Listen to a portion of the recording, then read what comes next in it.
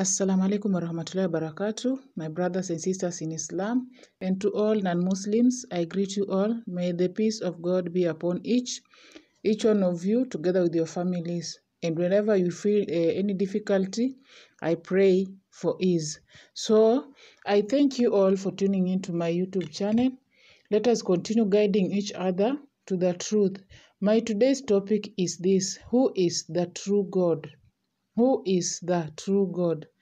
Islam clearly and beautifully answers this critical and significant question. It reveals to us more details about the one true God and his unique nature and qualities. Okay, in Quran 1:12:1-4, it says that He is God, Allah, the One, God, the Eternal, Absolute. He begets not, nor is He begotten, and there is none like unto Him. In Arabic, it says, Kul huwallahu ahad, Allahu samad, lam yalid walam yulad, walam yakun lahu kufuwan ahad. This is a complete chapter of the glorious Quran. This chapter briefly tells us the ultimate truth about the one God, Allah, and His true nature. It clearly answers critical and significant questions that puzzle millions of people out there who doesn't know more about Islam or who doesn't know more about Muslims. Here are the qualities that distinguish the true God from others who claim to be God. The qualities of Allah subhanahu wa ta'ala. Number one, this true God is creator, not created. Allah created everything: the flowers, the trees, the oceans, the rivers, the sky, the moons, the stars, the sun, everything that we see and everything that we can't see with our bare eyes, or we have never even seen. Others have not even been revealed by the scientist or whatever. They are created by Allah subhanahu wa ta'ala. Number two, this true God is only one, not more. He has no partners nor equals.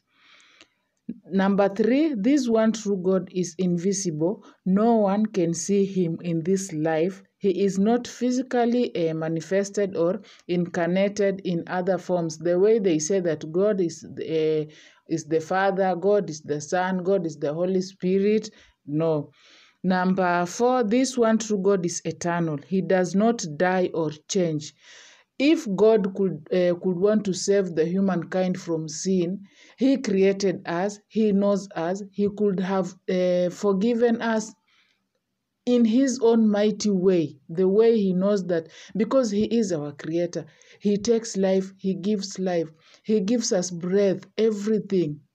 So how can you say that God maybe so that the sins are too much, then He was the Son, then He changed or reincarnated to Son, then came down, died for us, ate with human beings, no,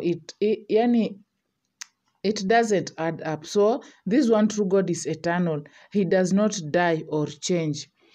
Number five, this one true God is not in need of anyone like a mother, a wife, or a son, or anything like food, drink, or help. But others are in need of Him. Like we human beings, we are in need of God. We are in need of God in many ways. Like we need sustenance from God. We need healing from God. We need health from God. But God does not need any of these things, but we do. We need them. We need these things more than God. God does not need anything.